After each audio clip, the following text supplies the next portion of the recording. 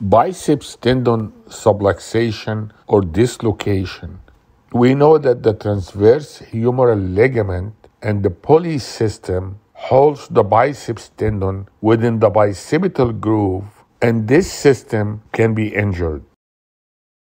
And when these structures are injured, the biceps tendon subluxates or dislocates in and out of the bicipital groove, and it can give a snapping sound.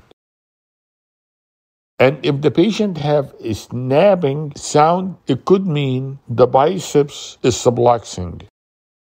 This incompetency of the pulley system and dislocation or subluxation of the biceps tendon may be associated with a partial or complete tear of the subscapularis tendon. With complete rupture of the subscapularis tendon, the biceps tendon may dislocate from the groove and get pulled or displaced medially.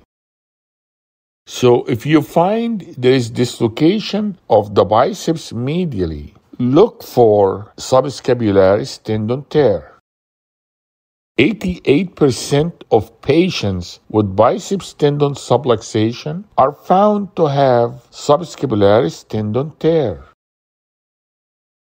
Here is a normal MRI transverse section of the proximal humerus. You can see the biceps tendon appears oval within the groove with no fluid around it.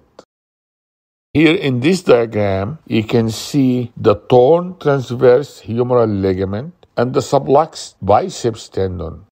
This medial subluxation of the biceps tendon is usually associated with transverse humeral ligament disruption and subscapularis tendon tear. In this cross section, you can see the bicipital groove is empty and the biceps tendon is subluxed medially. The biceps tendon is outside the groove, as seen in this axial view of the MRI. So how about that subscapularis tear? The subscapularis is an internal rotator of the shoulder. There are several tests for the subscapularis. The lift-off test is used to diagnose the presence of subscapularis tendon tear. Failure to maintain the position of the hand away from the lower back, then a tear of the subscapularis tendon is suspected. The lift-off lag test. The examiner will hold the patient's hand away from the back of the lumbar region and let go.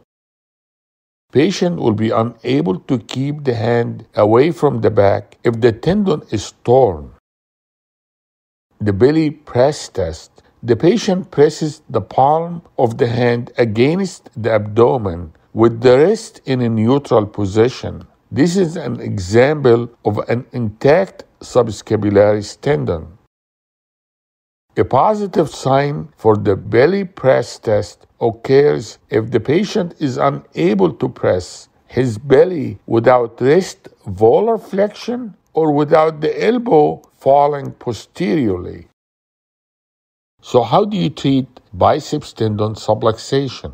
Conservative treatment, rest, modify activity, ice, physiotherapy, steroid injection.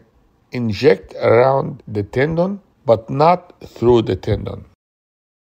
In general, the treatment for biceps tendon subluxation is usually conservative, and you would do surgery in the form of tenodesis if the condition doesn't improve with conservative treatment. How about the treatment of the subscapularis tear?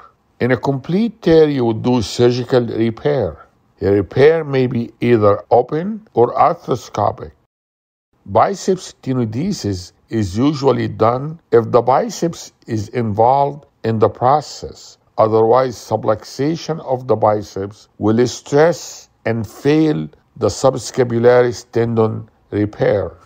In fact, biceps tenodesis during repair of the subscapularis is associated with improved outcome. Sometimes tear of the subscapularis is not well visualized. The medial subluxation of the long head of the biceps strongly suggests that there is a subscapularis tear. Subscapularis tears are not always obvious on the MRI, so you need to search for that tear in the MRI and also in surgery. Close inspection of the leading edge and upper border of the subscapularis tendon at the time of arthroscopy is important. Look for the comma sign.